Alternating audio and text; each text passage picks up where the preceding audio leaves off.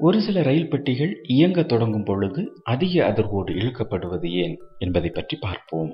பொதுவாக ரயில்களில் பயணம் செய்பவர்களுக்கு தெரியும், சில நேரங்களில் ரயில் கிளம்பும் பொழுது எந்தவிதமான அதிர்வும் இல்லாமல் ரயில் கிளம்புவது கூட நமக்கு தெரியாமலே இருக்கும். ஆனால் ஒரு சில ரயில்கள் கிளம்பும் பொழுது என்ஜின் கிளம்பும் அதிர்வால் ரயில் பெட்டி ஒரு நொடி நம்மை முன்னோக்கி மிக வேகமாக திடீரென இழுத்து மிகப்பெரிய அதிர்வை உண்டாக்கி நகரத் தொடங்கும். பலரையும் பயப்படுத்தும் வகையில் ஏன் இப்படி ஒரு சில ரயில்களில் மட்டும் இந்த மாதிரியான அதிர்வு ஏற்படுகிறது என்று தெரியுமா? பார்க்கலாம். பொதுவாக ஒரு ரயிலில் பயணிகள் ரயில் பெட்டிகள் 24 வரை இருக்கும். இவை அனைத்தும் ஒன்றோடொன்று இணைக்கப்பட்டு ரயில் என்ஜினுடன் இணைக்கப்பட்டிருக்கும். ரயில் என்ஜின் நகரும் பொழுது கூடவே பின்னால் உள்ள பெட்டிகளும் நகரத் தொடங்கும். இந்த ரயில் பெட்டிகள் நம்முடைய நாட்டில் ஒன்றுடன் ஒன்றாக இணைக்க பொதுவாக இரு வழிமுறைகள் பயன்படுத்தப்படுகின்றன.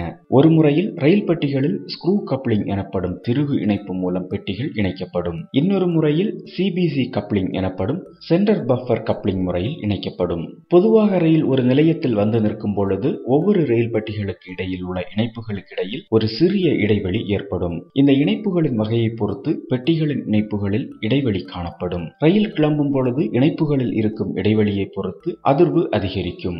இதில் சென்டர் பஃபர் கப்ளிங் முறை இணைப்பில் இடைவெளி குறைவாக இருக்கும். அதனால் ரயில் என்ஜின் மெதுவாக நகரத் தொடங்கும் பொழுது சென்டர் பஃபர் கப்ளிங் இணைப்பில் இடைவெளி மிகவும் குறைவாக இருப்பதால் நமக்கு ரயில் நகரத் தொடங்குவது தெரிவதில்லை. எந்தவிதமான அதிர்வும் ஏற்படுவதில்லை.